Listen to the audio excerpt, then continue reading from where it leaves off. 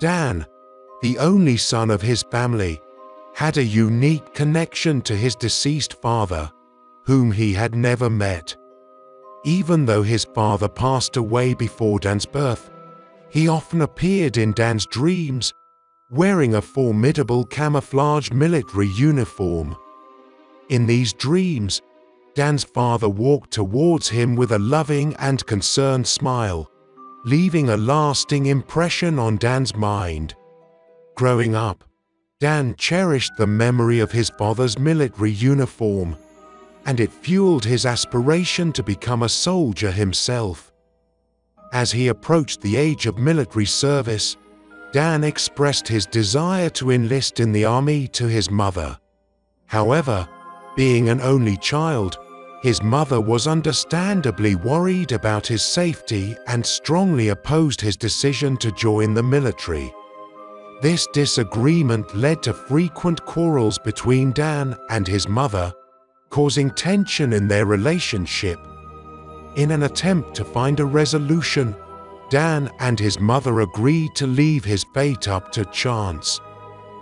They decided that Dan would participate in a process known as red card capture, where individuals draw lots to determine whether they will be selected for military service.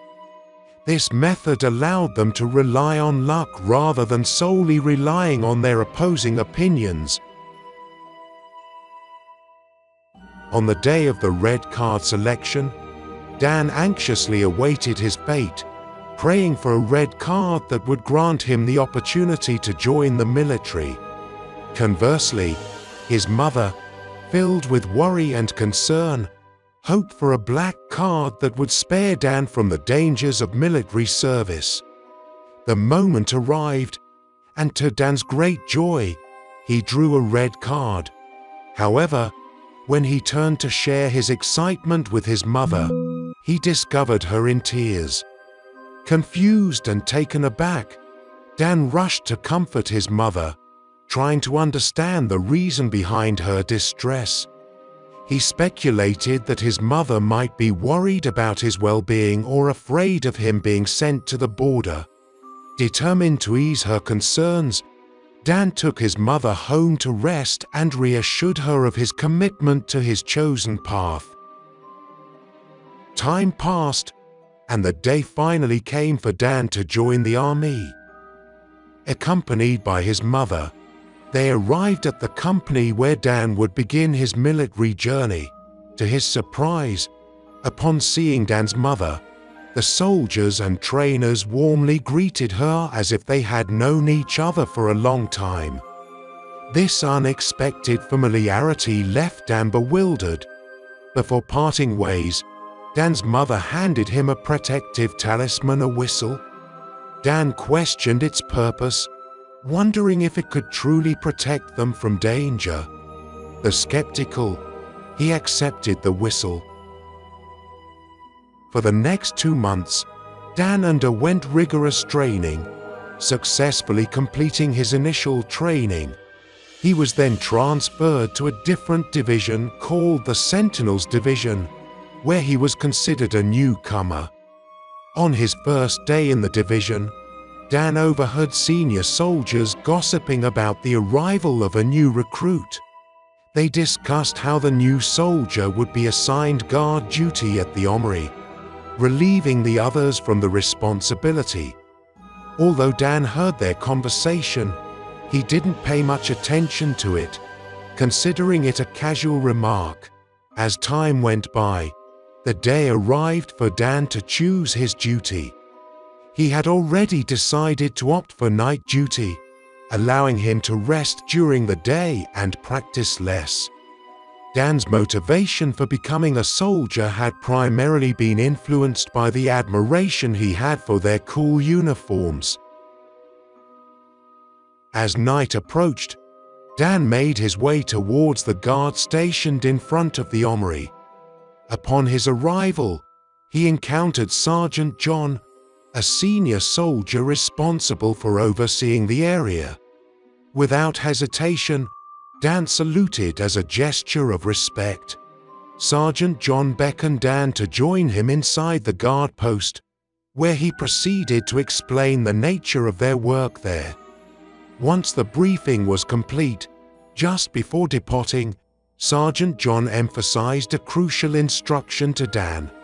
"Sergeant John, you must never fall asleep during your night shift, particularly at 1 o'clock. Dan, understanding the gravity of the instruction, responded promptly, "Dan, yes, sir, I understand." Sergeant John assured Dan that he would periodically check in on him to ensure compliance with this important rule. "Sergeant John, I will be making regular rounds to inspect your post." Dan acknowledged the sergeant's statement with a respectful reply. Dan, "Yes, sir, I will be ready." With Sergeant John's departure, Dan devoted himself to his duties with unwavering determination. He performed his assigned tasks diligently, fully committed to maintaining the security of the Armory. After some time had passed, the clock struck 1 o'clock, signaling a crucial hour during Dan's watch. It was at this precise moment that Dan noticed a soldier approaching him, carrying a large backpack. As the soldier drew nearer, Dan noticed that his camouflage uniform featured a distinctive, broad-striped pattern and antiquated design that evoked a sense of nostalgia. Intrigued by the soldier's appearance, Dan prepared himself for encounter, uncertain of what awaited him and how this individual in the old-fashioned uniform would affect his night's duty.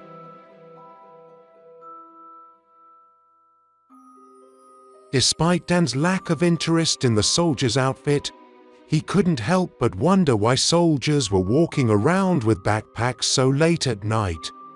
The soldier approached the border where Dan was stationed and sat down beside him. Recognizing the soldier's seniority, Dan immediately saluted him.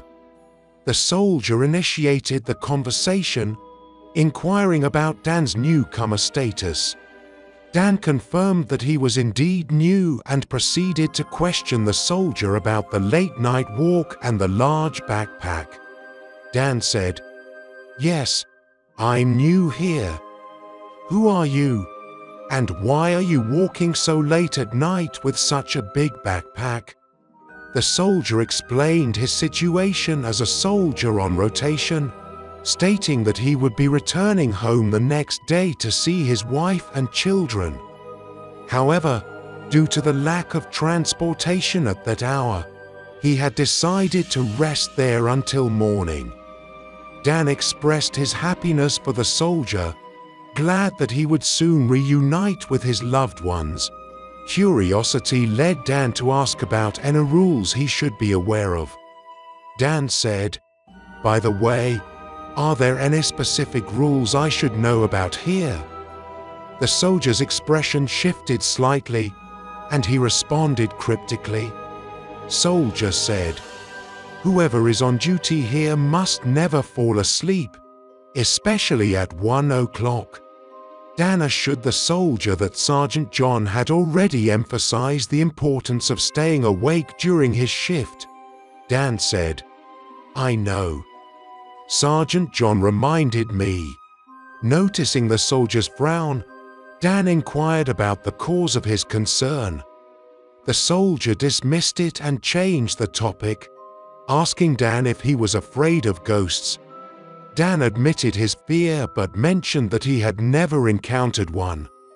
The soldier seemed relieved by Dan's response, and they engaged in conversation throughout the night. As morning approached, the soldier stood up and bid Dan farewell before walking away. At 7 o'clock, Dan finished his shift and returned to the dormitory to complete his chores and get some rest. In the evening, as he prepared for his guard duty at the Armory, Dan coincidentally encountered a group of senior soldiers. Intrigued by his assignment from the previous night, they questioned Dan about his experience. Senior soldier said, "Were you on duty at the Armory last night?" Dan said, Yes, I was. Senior soldier said. Did you notice anything unusual? Dan said. No, I didn't find anything out of the ordinary. Senior soldier said. Did you encounter anyone? Dan said. I only met Sergeant John. He came to explain my duties to me. The senior soldiers were shocked to hear the mention of Sergeant John and quickly walked away, leaving Dan puzzled by their reactions. Despite the encounter with the senior soldiers, Dan proceeded with his guard duty as usual. He met with Sergeant John, who reiterated the rules and responsibilities before leaving him to fulfill his duties.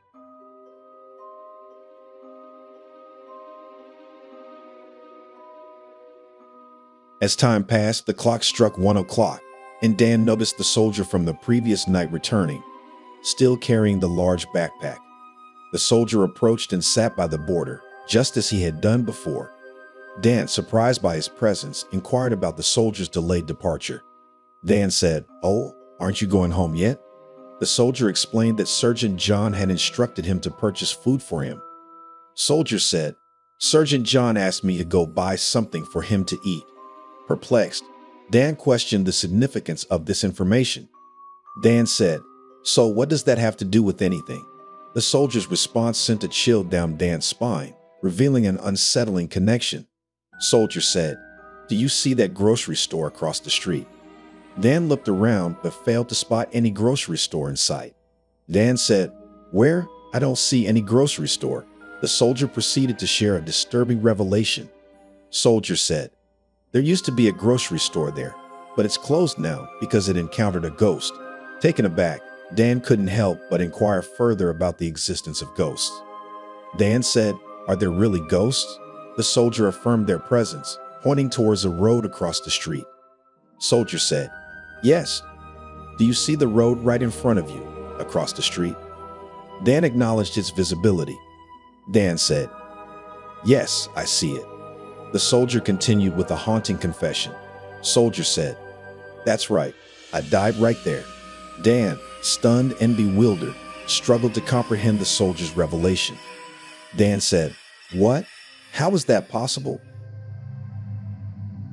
Then the scene cuts to Dan seeing himself in a well behind the armory. It was then that Dan realized he had fallen asleep. But why did he end up in the well?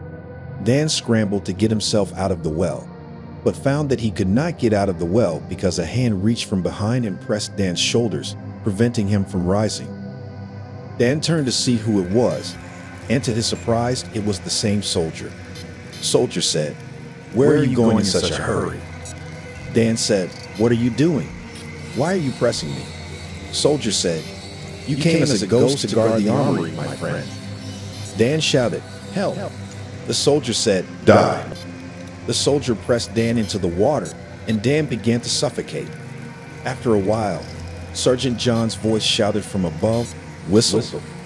Dan remembered the whistle given by his mother, which she insisted he always carry with him. Dan picked up the whistle hanging from his neck and blew it, creating a loud sound that echoed through the water. Startled, the soldier's grip on Dan's shoulder slipped, allowing him to quickly climb out of the water. Upon reaching the top, Dan saw no one around, leaving him shocked and frightened. Dan, in a state of panic, ran back to the dormitory, shouting, "Ghost, ghost all the way." As everyone in the dormitory heard his cries, they woke up and found Dan running towards them, his face filled with fear. The surgeon stationed at the dormitory rushed over to comfort Dan. Concerned about his state, he asked Dan what had happened, but Dan could only utter the words, "Meet a ghost, meet a ghost." The surgeon gently guided Dan to sit down, allowing him some time to calm down before encouraging him to share the details of his experience. Dan proceeded to recount the encounter with the ghostly soldier who had pressed him into the water, including the involvement of Sergeant John. To the surprise of Dan, the surgeon did not react with shock or skepticism. Instead, the surgeon believed Dan's account and proceeded to reveal the full story behind the events at the armory. The surgeon began, The story goes back over 20 years ago when there was a soldier named Tim. It was Tim's last day in the military, and he was set to be discharged and return home.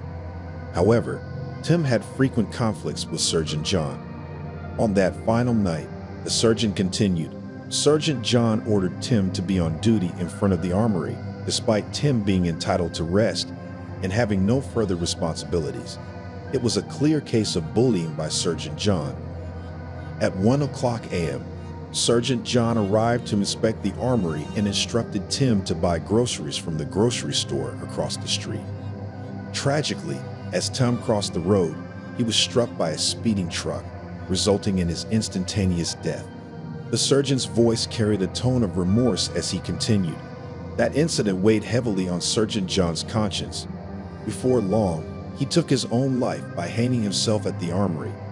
Since then, there have been frequent sightings of the ghost of Sergeant John, but sightings of the ghost soldier named Tim have been rare.